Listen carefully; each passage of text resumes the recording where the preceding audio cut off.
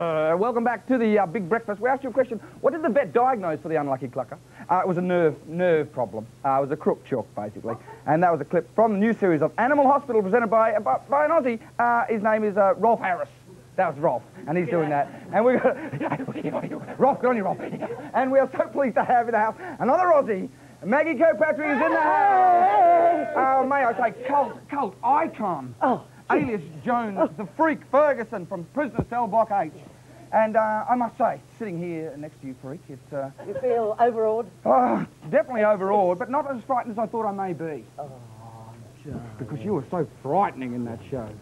Well... Maggie, so frightening indeed. That's all right. But look, you know, this is a first, an international first for you. I don't do interviews in this clobber. No. I think I've got Meg Morris's skirt. It's a little bit tight for you? Oh. You're doing well, Mag. How's the voice?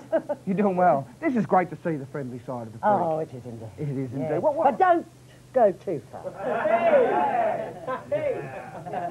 Right? Fair enough, though, fair enough. Just remember your place, little. Now, we are going to go back. We are going to go back in time and talk about what it was like actually on the set of Prisoner Cell Block 8. Do you remember that part? How long ago were you doing that? How long were you doing that? How long ago were you actually doing that? Oh, look, it's his old-timers that's happening to me. 4.5 years, yeah. I did it. It went for 692 episodes, yeah. 692 hours. Yeah, a lot. I think I did over 500 of that, or around about 500. I know, you were nasty for a lot of those hours, It was a long time to be nasty, sweetheart, it really was. You were nasty. But I never kicked my cat. Now, did you... No, never screamed at the kids. So there was a nice, There's a lovely side to me. I'm a gentle Did you get hassled in the street? No. As the freak? No, unfortunately, no. Well, it wouldn't have been Nobody made me an offer, no. Because it's big. It's Can you imagine why?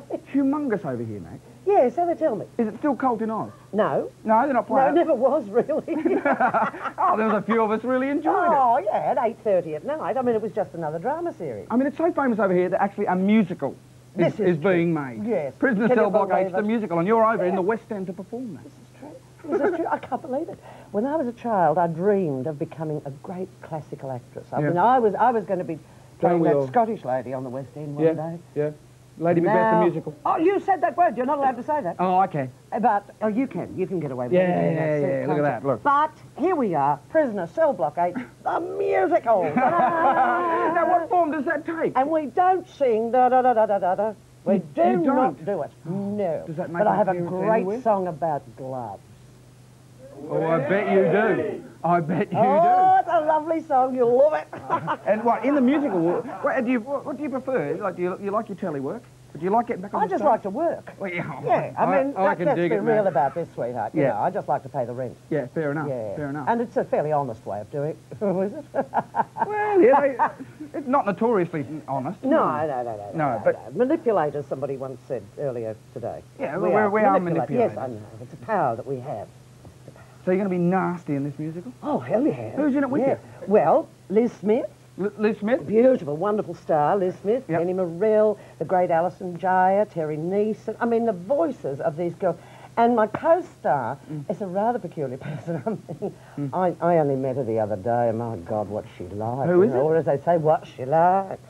Well, darling, well, it's some peculiar bottle blonde housewife from Liverpool with a hormone problem, darling. Oh, well, I know someone very similar to that. There's a real sort of gender confusion in this show, you know. Her name wouldn't be Lily by any chance? Lillian Maeve Veronica somebody.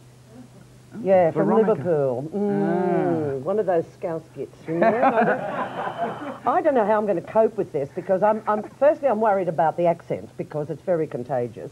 And I mean, I can't be saying, you know, get a move on, you lot, or whatever, you know. You won't expect. We won't be expecting that. You'll be on a charge. Come. We won't. There'll be none of that. No, I'll be battling to retain my Australian identity because. Aussie. What? Aussie.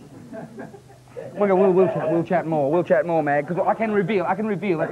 At least it didn't say Skippy, did it? No, I didn't call her Skip. It's actually Lily Savage. What? Is playing B.